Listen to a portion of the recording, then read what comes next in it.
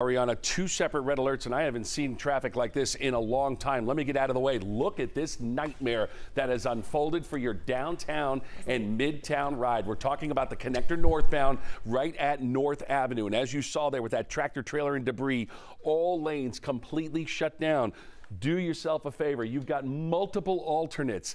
Get to them, including 285, either the east or the west side. Avoid downtown. If you've got to get into downtown, Metropolitan Parkway, it becomes Northside Drive, Peachtree, Piedmont, West Peachtree, or even Moreland Avenue. The connector northbound is toast. Top end perimeter, 285 eastbound. This tractor trailer wreck has all lanes blocked past Georgia 400. A nightmare through Sandy Springs. Chesley.